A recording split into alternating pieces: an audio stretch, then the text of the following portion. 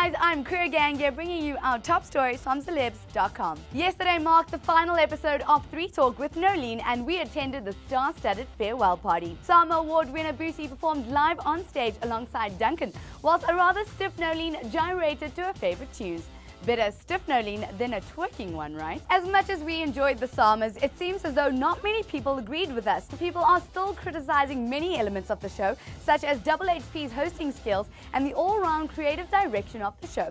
May we suggest maybe bringing King Trevor back? Nhlanhla Mnisa is playing her part in fighting against xenophobia. She pleaded to the public to donate goods that would help those who were forced to stay in a Germiston refugee camp. The donations proved to be a success, with hundreds who delivered blankets, food, towels and many more items. For the full stories, go to ZAlebs.com, subscribe to our YouTube channel or follow us on social media platforms.